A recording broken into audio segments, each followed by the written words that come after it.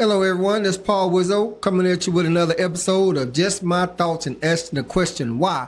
I'm going to talk to you men out there. Ladies, y'all help me out too. Men, why in the world do y'all not like taking your butt to the dang on doctor? It's about 60% of men do not like going to the doctor. Come on, man. I mean, yeah, you're going to wind up getting maybe some good news, some bad news. You should be having your blood pressure checked, your cholesterol checked, different, especially if you're a family man.